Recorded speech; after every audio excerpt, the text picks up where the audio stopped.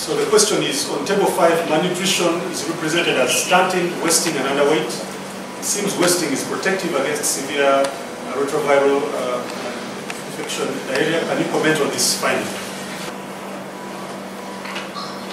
So I think wasting was protective against rotavirus diarrhea because in wasting we get atrophy of the villus. And when the villus is atrophied, the villus in the small intestine is where the rotavirus attaches and then to be able to go into the body to cause the infection we get. And the pathology we see.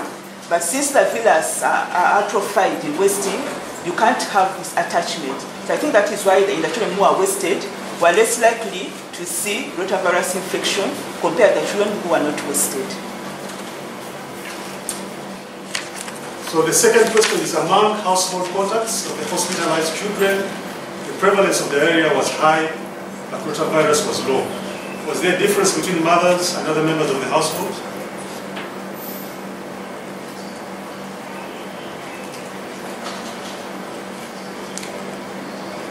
Among the household contacts of the children, the prevalence was not high. Actually, we had no rotavirus in those household contacts. There was no rotavirus in the household contacts of the children who are admitted with rotavirus diarrhea.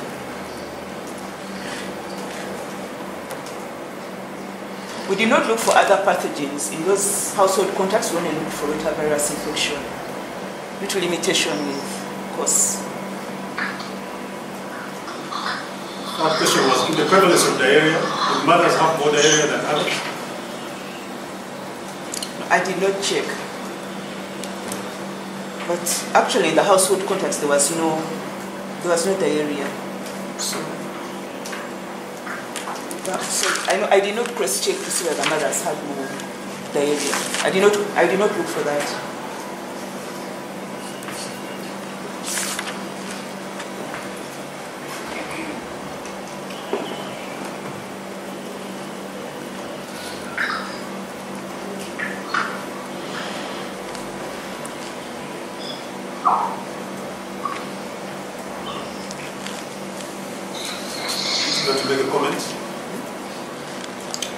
Among the animal studies, there is a clear distinction between cattle, pigs, and goats.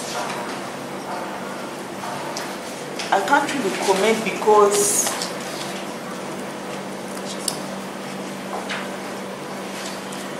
in the homes, I think they're all kept in the same way. In our setting, there's no difference in the way they are handled. They're all staying in the same environment, so I can't really.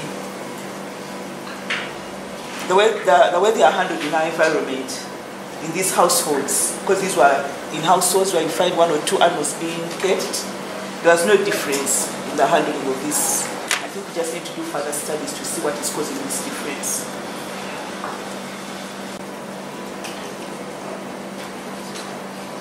Cattle have more human retroviruses, and goats and pigs do not. Is there likely to be biological difference with less restriction in cattle? Probably, but if I was not studying, this is something we need to do maybe further studies. We need to study it to check whether there's any cost restriction.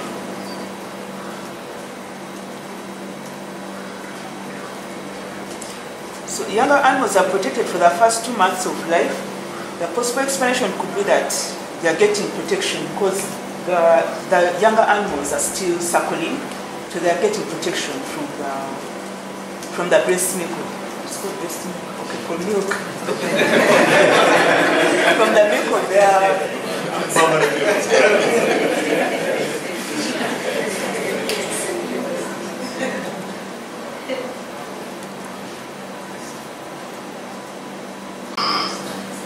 NSP4 sequencing was valuable in distinguishing different human and animal virus outcomes. Would you recommend just sequencing this gene instead of whole genome?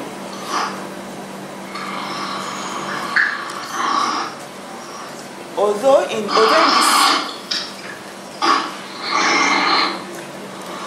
this study, it was this NSP4 sequencing was able to provide us some good information I would still not recommend sequencing only NSP4 because we have seen some other changes we have seen in other genomes which were not present in NSP4.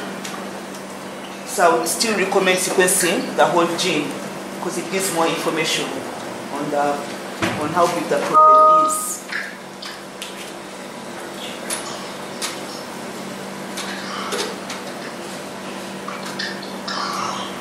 Are structural and unstructured genes more likely to be conserved? I can't remember.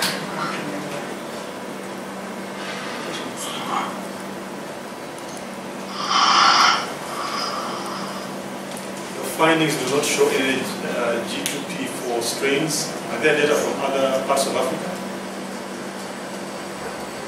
Yes, in our findings we did not get any G2P4. But in, I think other parts like South Africa, they reported G2P4, although we did not get it we did not reported it in Uganda. At least in Australia, we did not get it.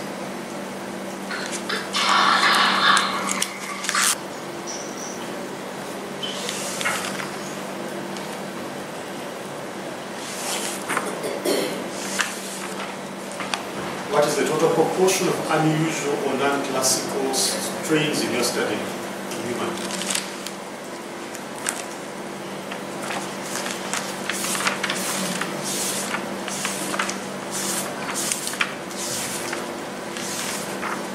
I did not go ahead to calculate it, but it's something which I can find out and comment on later on because I have them in this, but I did not calculate it.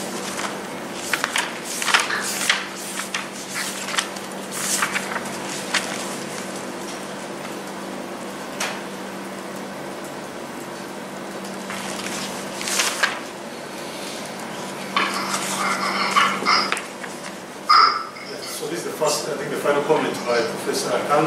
Thank you very much for your answers. They have been very clear, as was the presentation. Thank you very much, Professor Kanga, for your comments.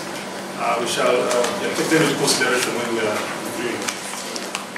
Let me now ask the internal examiner.